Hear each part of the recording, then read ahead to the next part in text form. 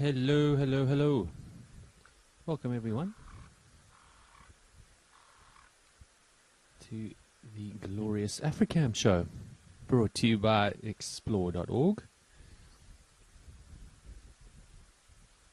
My name is Russell Gerber and welcome back.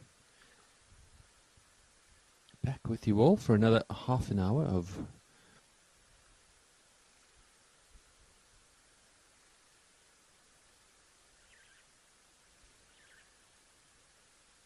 It's a great pleasure to have you with us.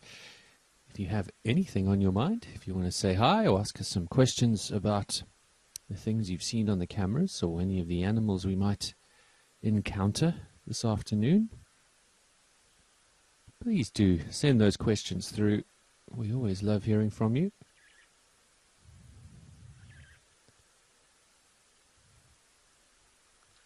Kicking off the show, of course, with our wonderful Monty Python, who, for those of you who are following, been busy again, slowly decreasing the population of avian species in the area around Rosie's. Back on his favorite basking and hunting spot, where just recently we saw him take out a hornbill, and I'm pretty sure it was a red-billed hornbill, if I remember correctly, which I think thus far has been the biggest bird species we've seen him take out thus far. Monty.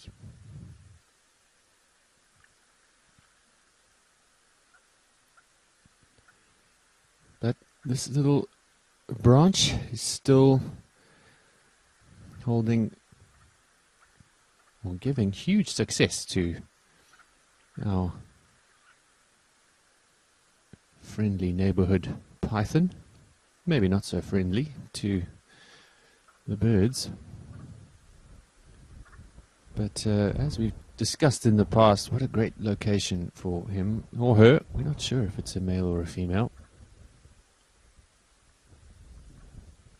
Let me know what your thoughts are out there, if you have any ideas.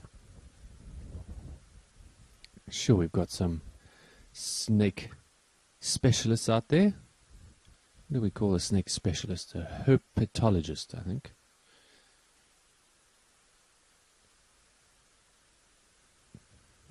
But as far as I know, the only way to really sex a snake like this is to get really up close and personal.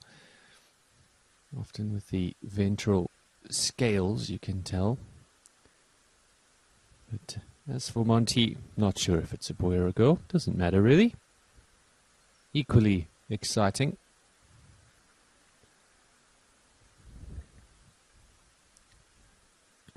And I think we got to give some quick hellos this morning. Stephanie straight out the blocks with a good morning from Virginia. Hello, Stephanie. And who else is out there? Laura Reed. Thanks for joining us, Laura.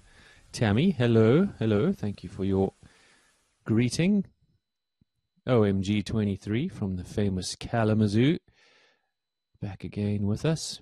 And Sicko watching the show as well. Hi, Sicko.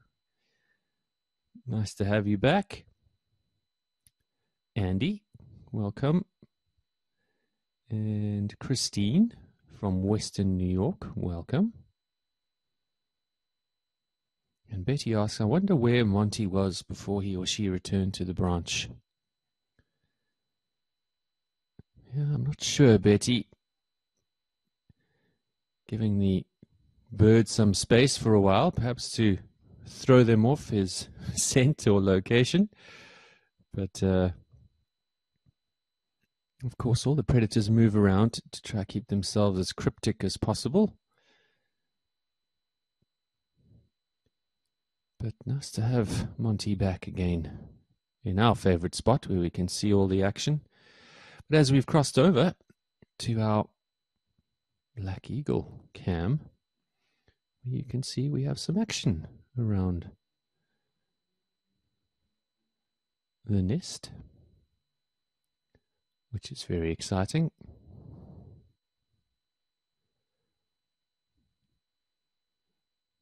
Now, many of you will know they used to be called black eagles. They are now of course, known as Verreaux's eagles.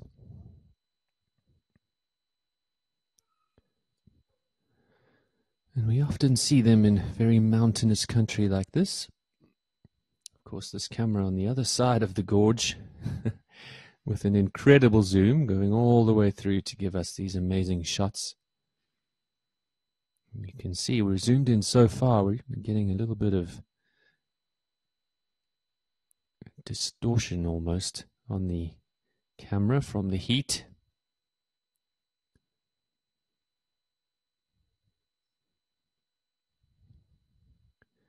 I'm not sure if we have both male and female here at the moment. I'm pretty sure we just had the one.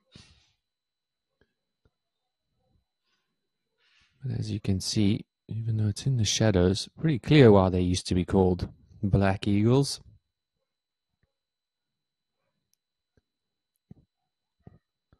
But very easy to identify in terms of the eagles. There's nothing really else like them in this area in southern Africa.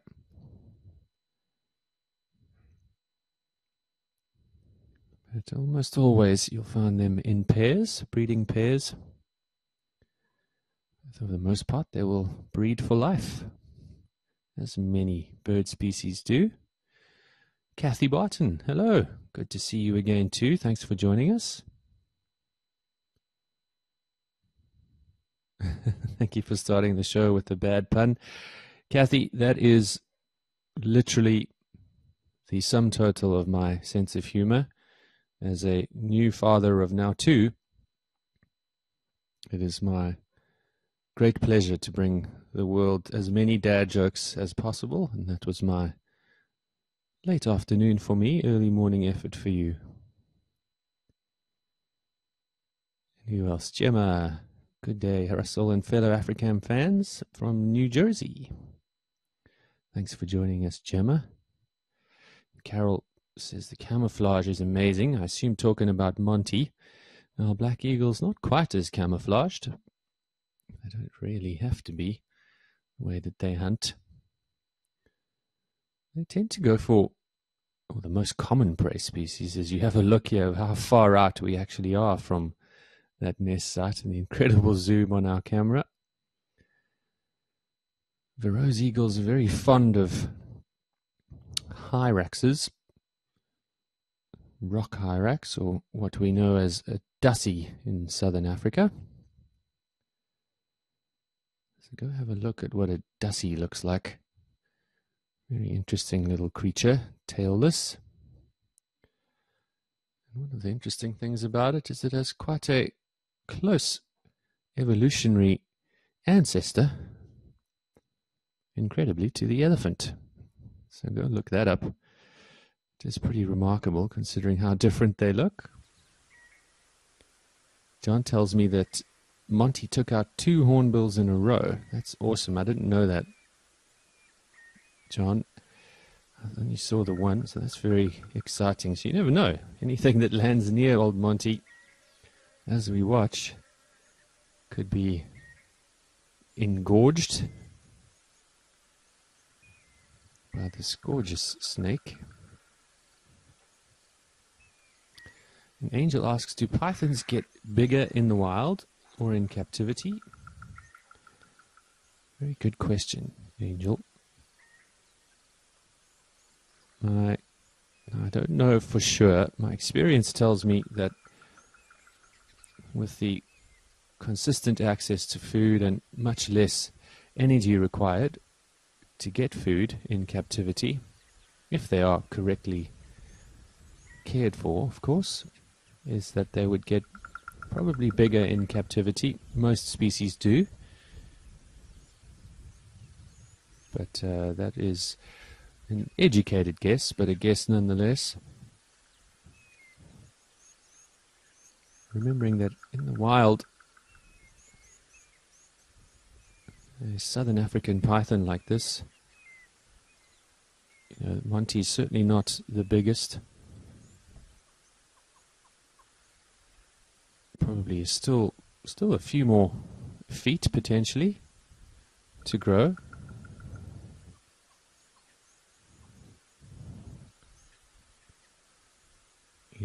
With a big male snake like this, can weigh up to 45 kilograms or so.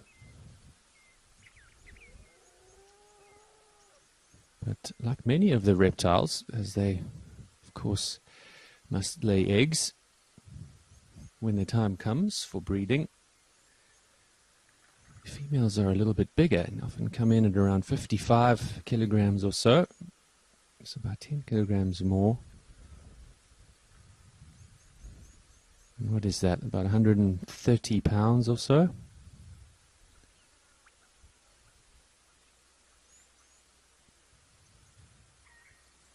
And reaching around 5 meters in length, which is around 15 feet, I'd say, for our American viewers. So, yeah, Monty's can still get bigger, that's for sure.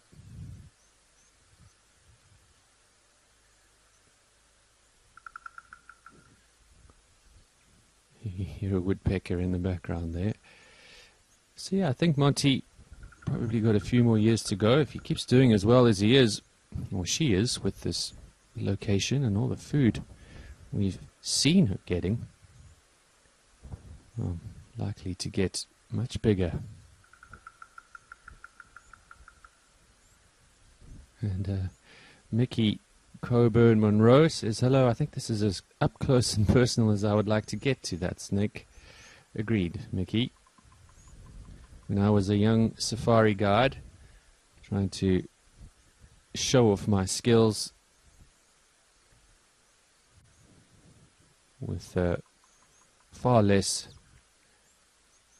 sense than I do have these days, I attempted to handle a young African rock python, as he used to be called, now southern African python, who swiftly turned around and bit me on the hand. And I can tell you it was rather unpleasant. They are, of course, a non-venomous snake species. You live and you learn. That was before I qualified as a safari guide. So not my most proud moment in my career, but you live and you learn. Snake handling is a very much specialized skill.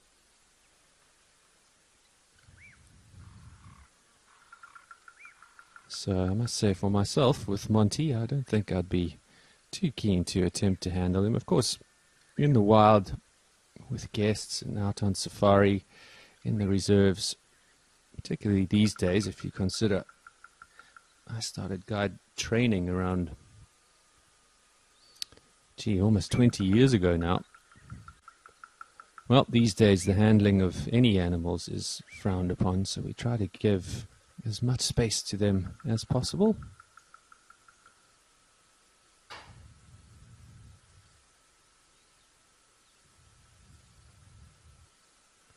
Thank you for all your questions and comments. You can actually see old Monty giving a little tongue flick out there.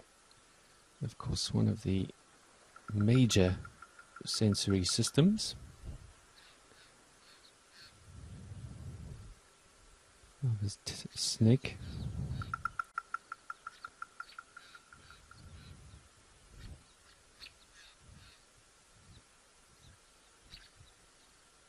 And essentially that tongue, of course, helps them to collect essentially chemicals from the air or the ground.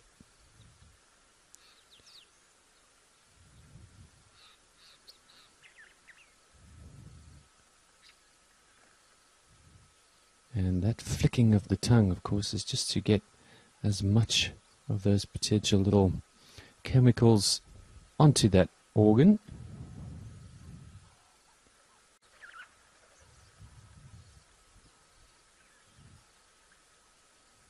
Give them as much opportunity as possible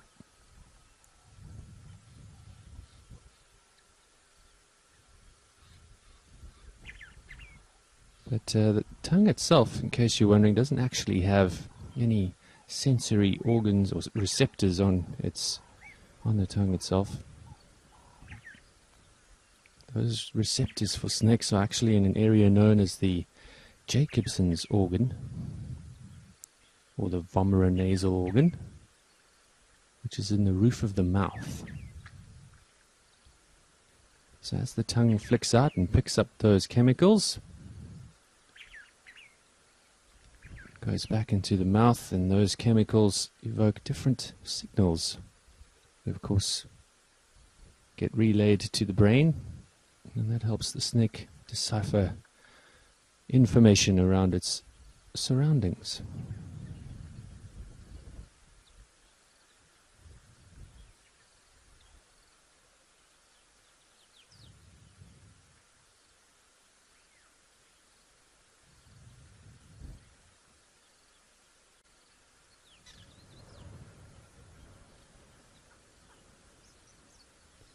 But a remarkable organ, and as you can see, Monty showing his or her usual incredible levels of patience,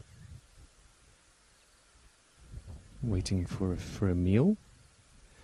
And Betty asks, how often does the snake need to eat? Betty, depends on many things for reptiles in particular, of how often they need to eat.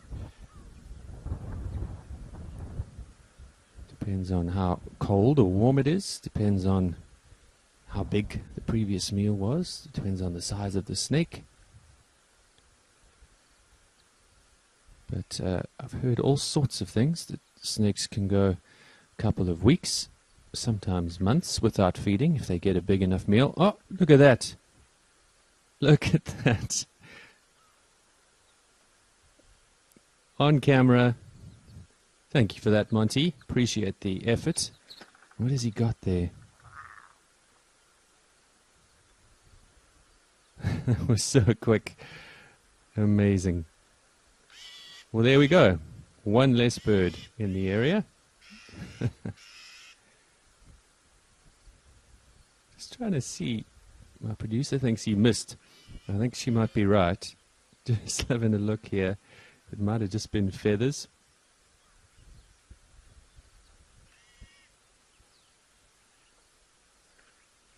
It's amazing how quick he is.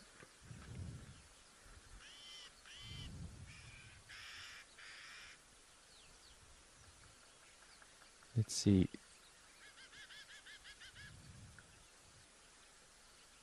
Oh. And there's another hornbill. Oh my god, there's way too much action. No, it looks like it really was just the tail. It took a huge piece of the tail feathers.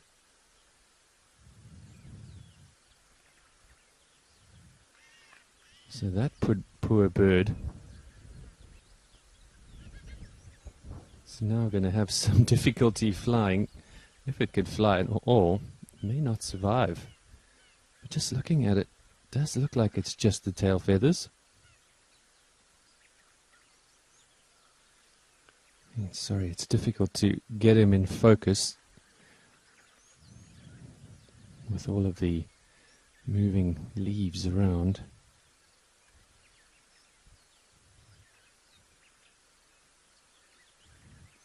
How cool is that? Live on camera, on the show. The potential demise of another bird species. I'm not sure what it was before you ask me.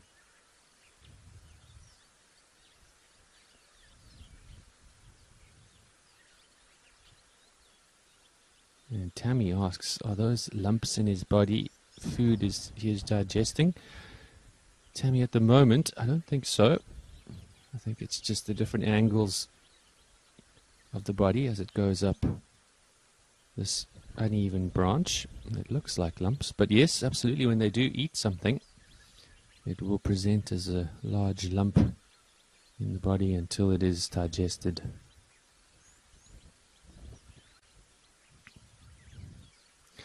So what do you think? You all saw it with me. Do you think he got the bird, or do you think that's just a big wad of tail feathers in his mouth? I tend to agree with my producer. I think it's just a wad of tail feathers.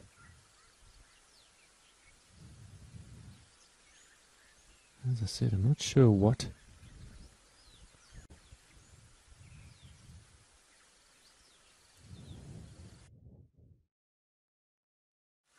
He'll give us a clue, though. If he does, of course, spit it all out, then we'll know it was just feathers.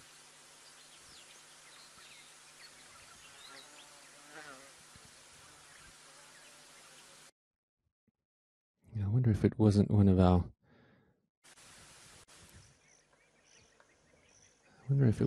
our... dove species. We'll pop back over in just a second.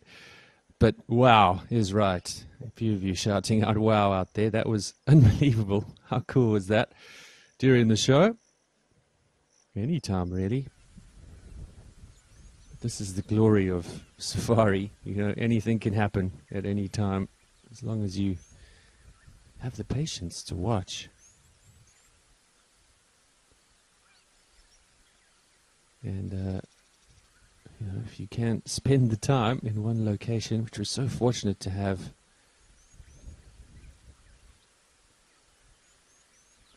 Cameras in these beautiful wild locations.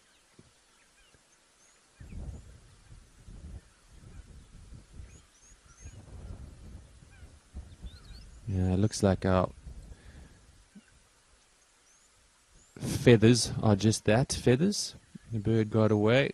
John reckons, yeah, the bird got away. OMG also reckons it's just feathers. That was awesome, though. Suzanne says that was awesome. It was pretty special. But he missed. Very lucky bird. I think it was one of our dove species. Maybe Cape turtle or laughing dove.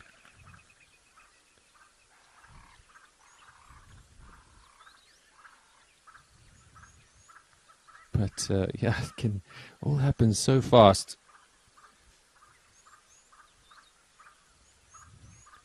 So I suspect shortly we'll see old Monty spit those feathers out.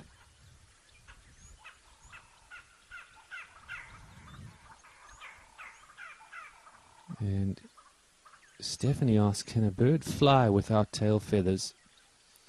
Stephanie, I would imagine very poorly. Of course, the tail feathers are utilized for all sorts of things in flight, particularly directional change. And of course, even when landing, it helps to give them increased balance as well. So I think this bird would have great difficulty flying without tail feathers at all.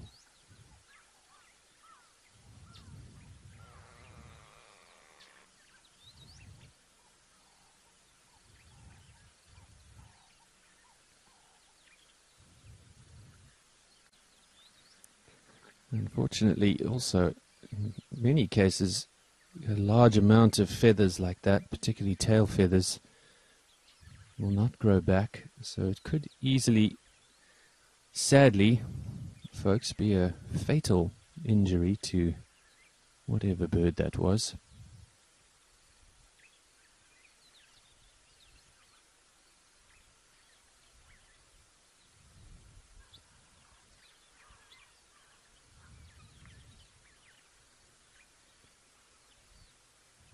What an incredible moment, though.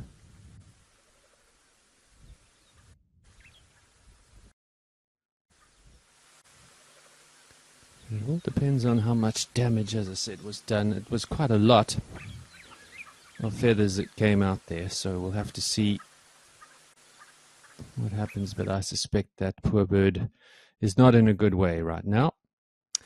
What have we got out here? Gwyn reckons female pythons have shorter tails relative to length of body than the males do. Of course, this helps to have a male and female side by side. Monty does seem to have a short tail, so perhaps female. Indeed. Very good point, Gwyn. But yeah, I think it could still be either. I'm not 100% sure. We're just losing a little bit of picture there, folks. So we'll come back in a minute. We've crossed over to towel.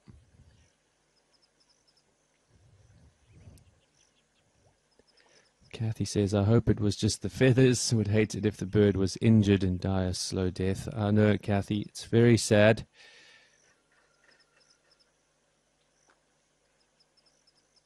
But this is the nature of safari, of course, and African life in the bush.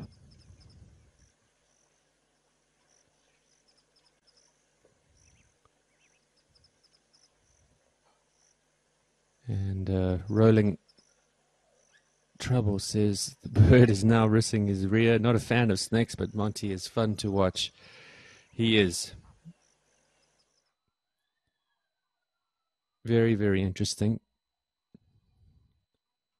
And exciting. I mean, as I said, to just capture that on camera as we're all enjoying the bush together is really quite special. And we'll pop over there in just a few minutes. We've come back to our black eagles. So it looks like we've got one of our adults actually sitting in the nest.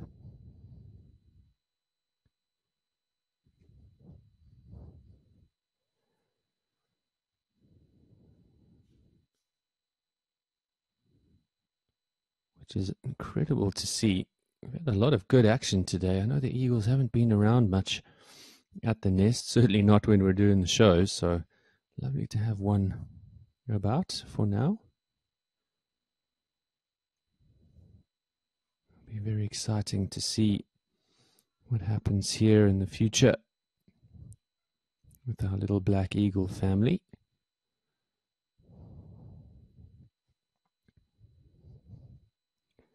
So stay with us.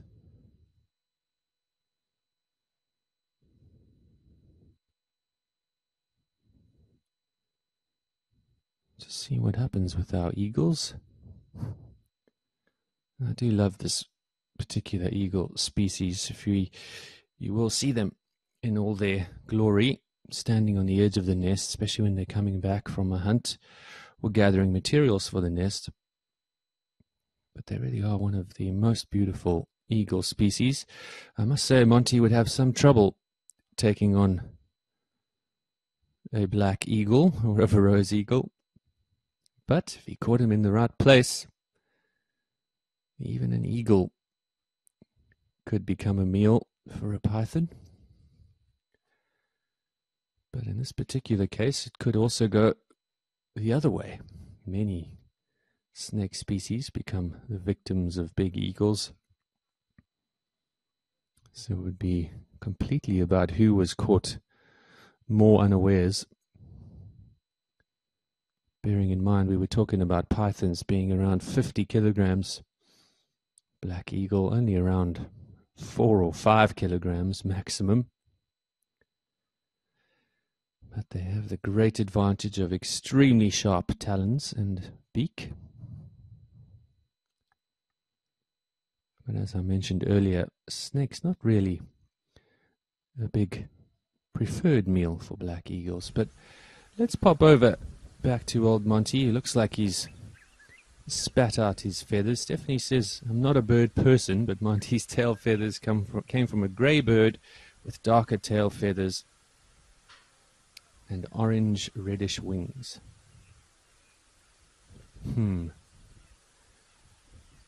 Yeah, I still think it could be one of our dove species, Stephanie. I'll have to go back and see what everything looked like.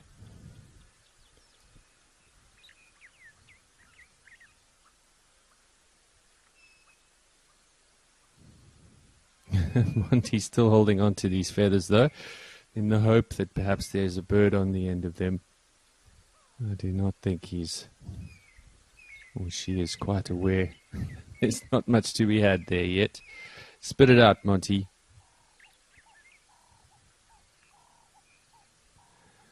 Well, what a wonderful bit of luck on the show, everyone.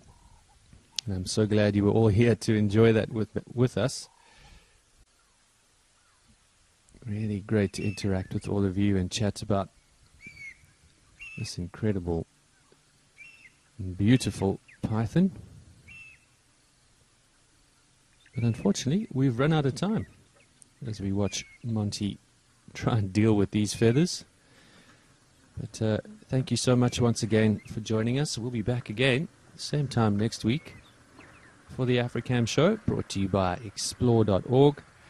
My name's Russell Gerber, and I'll be back next week with all of you, where hopefully we get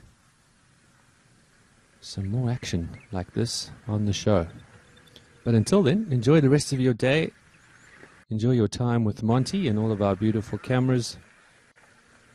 And from all of us here in the Africam team, we'll see you next week.